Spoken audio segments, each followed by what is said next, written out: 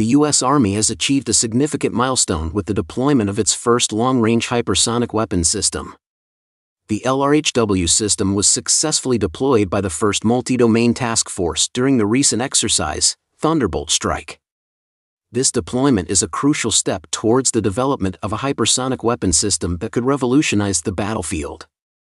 The LRHW system, which includes the Common Hypersonic Glide Body and the Navy 34.5 inches booster, will enable the U.S. Army to conduct a full range of expeditionary hypersonic launch capabilities. This deployment marks a major leap forward in the development of the LRHW system, and the U.S. Army is planning to field a prototype LRHW battery in FY 2023. This achievement will enable the U.S. Army to move towards a formal program of record and field 2nd and 3rd batteries in the future.